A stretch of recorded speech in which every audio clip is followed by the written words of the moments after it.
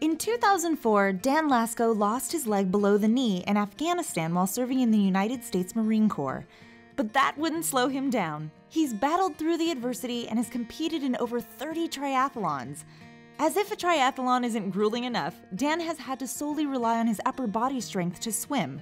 During the events, his wife Jess helps him remove his prosthetic before and after the swimming portion.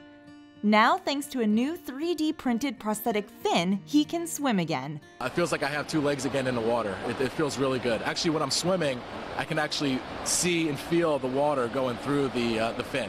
It's pretty amazing. Swimming is a great low-impact exercise that can keep athletes and amputees like Dan in shape.